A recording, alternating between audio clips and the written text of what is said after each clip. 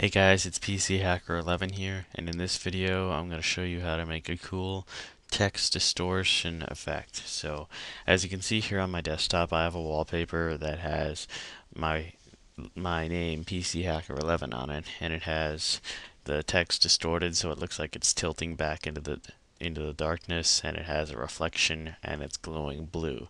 I don't know how to call this effect, so I'm just going to call it the text distortion effect. And so I'm going to show you how to make this text distortion effect inside of Adobe Photoshop. This will work in Adobe Photoshop CS4, CS3. I'm not sure about any other versions, but I'm pretty sure it'll work. I'm going to just demonstrate this to you guys in version CS4. Now for this tutorial, you're not going to need any downloads. You're just going to need to follow my steps exactly, or not exactly, just good enough so you have your wallpaper or whatever at your own personal preference. So I'm going to go up here in Photoshop, and I'm going to go up to File, create a new document, and I'm going to name it 3D Text Distort.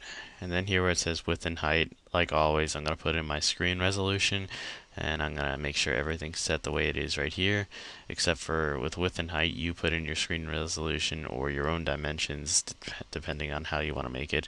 So I'm going to click OK now, and it should come up to this. So now I'm going to go up to Edit, and I'm going to fill it in black, just like I always do. So now with my clean black background here, I'm going to go down and create a new layer, and I'm going to grab my text tool. I'm just going to have it with whatever font I'm in now, and I'm going to type in PC Hacker 11, and I'm just going to maybe move it into the center. And now here's the part where we want to make our text able to distort. So we want to go over here into our layers box and find a layer that we have our text selected on, right click it, and then click here where it says convert to shape. As you see here, it'll be all fuzzy, which means it's converted to a shape.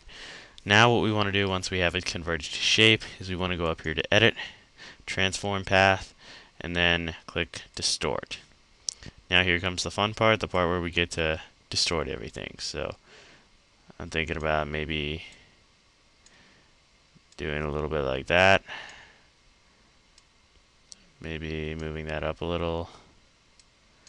Maybe down a little. Move that up. I'm going to move it over here, and I'm going to make that all the way back there, but I'm going to just have it like this.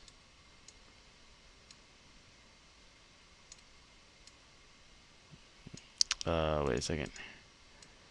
Just straighten that out a little. Put that back a little more, and yada yada yada. Just, that's good enough for now. So I'm going to keep it the way it is right here. When I select a little tool over here, it'll say, do you want to apply the transformation? I'm going to apply. Then we have our transformation applied, and it looks like this. Now we're going to go ahead and make our text look a little cooler. We're going to go back over into our layers box again, and we're going to right click it and go to blending options. Then we're going to make sure outer glow is selected, check mark that. Here where the color is for outer glow, just check in there and make the outer glow whatever color you want. I think I'm going to make it blue and click OK. And we just want to go down here to size and make the outer glow size a little bigger. That way it has this outer background blue glow. Now here where it says inner glow, you can add in an inner glow. Make sure that's check marked too. I think what I'm going to do is I'm just going to make it white for my own personalization reasons. And then we want to go over here to where it says blend mode and make sure that's on multiply. That way you can actually see what blending changes are in. Then you can change the size to whatever you want, but since I have it white, it doesn't really change anything. Now I'm going to click OK. And now that we have our cool text like that, we want to go over here into the layers box again, right click our text layer and click duplicate layer. I'm going to click OK, and then we have a complete copy of that layer. Now what we want to do is go up to Edit, Transformation Path again, and then click on Flip Vertical. Now it'll have our duplicated layer flipped vertical. So now what we do is just align it underneath of our text, and it looks like that. Now it doesn't really look much like a reflection anymore. I mean, we want to get the reflection looking like this in the background. So what we're going to need to do is go up into Edit, transformation path again, and then click on skew. Then we just grab this little one in the middle, drag it up, and make sure it matches with our other text. We just grab a little thing over here again and click apply. Then it looks like we already have it reflected.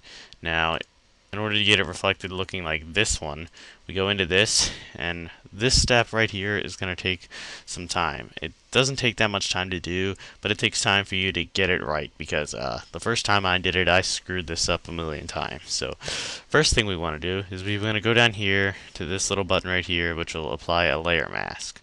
Click on add layer mask, and it'll add a layer mask to our layer down there. Now what we want to do is go over here and grab our gradient tool. Now if it's not selected as the gradient tool, it could be selected as the paint bucket tool. Just click and hold it down to select the gradient tool. Now what we want to do is we want to click and make sort of a diagonal angle, and it'll cut off some of the text, and it should look like that. So I did it sort of right the first time. It doesn't look exactly as great as this one, but that's good enough for me. So you just grab the gradient tool and drag it out to make it look like that. And if your gradient doesn't do the right things, then if it doesn't look like this, you might have forgotten to add the layer mask. And up here in my gradients toolbar, make sure it's like this, or any other preferences would you choose. My preferences is I just chose this little white and black thing up there and then just clicked OK. Well, anyway, now that I have my text distortion reflection wallpaper or whatever, I'm going to go and save it. So save as 3D text distort. I'm going to save it as a JPEG, save it to my desktop. So, okay. Now I'm going to go ahead and set it as my wallpaper. And it looks like that. So anyway, that is how you make a cool text distortion effect or 3D text wallpaper. So that one isn't exactly as good as this one because I made this one a little bit bigger than the last one, but this one is just a quick way to demonstrate you to do this. Now you can put this over any other picture you want to, or add it to any of your photos, or just make a cool background like mine right here. But anyway, that's how you make a 3D distorted text effect, which I think I'll call this video. So this is how you make a 3D distorted text effect inside of Adobe Photoshop. Thanks a lot for watching, guys. Thanks again for watching, and I'll see you later.